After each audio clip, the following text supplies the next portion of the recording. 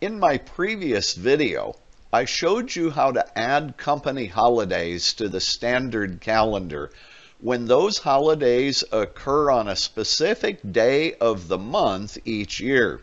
If you didn't already watch that video, please click on the link down below and watch that video first.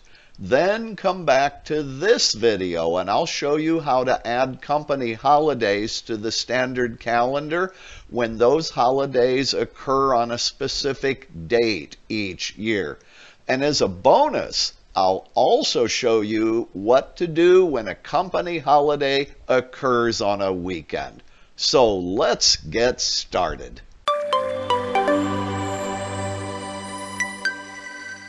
To create a holiday that occurs on a specific date each year, select the next occurrence of that holiday in the calendar grid.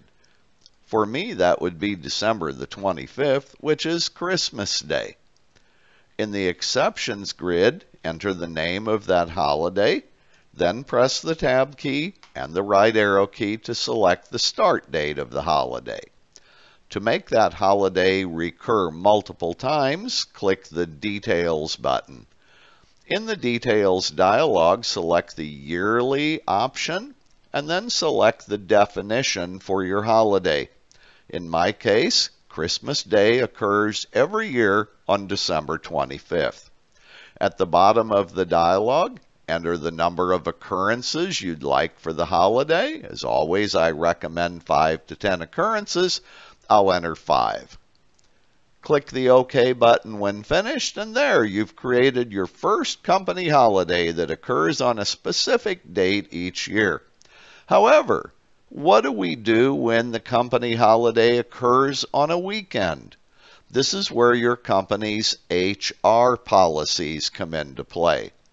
Many companies state that if a holiday occurs on a Saturday, we observe the Friday before as the holiday.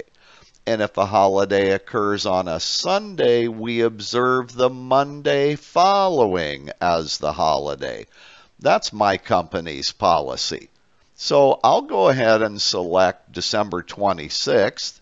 Then in the exceptions grid, I'll enter the name of the holiday like this. Because this is an observance, I'll actually put the name of the holiday plus the year plus the word observed. And then I press the Enter key because each of these observances are only a single occurrence. So continue the process of creating your company holidays that occur on a specific date each year, and also create any observance exceptions as well. You can now see that I've created all of my company holidays. I've added company holidays that occur on a specific day of the month, holidays that occur on a specific date each year, as well as the observances when a company holiday occurs on a weekend. When you finish creating all of your company holidays, click the OK button. There, you just added all of your company holidays to the standard calendar.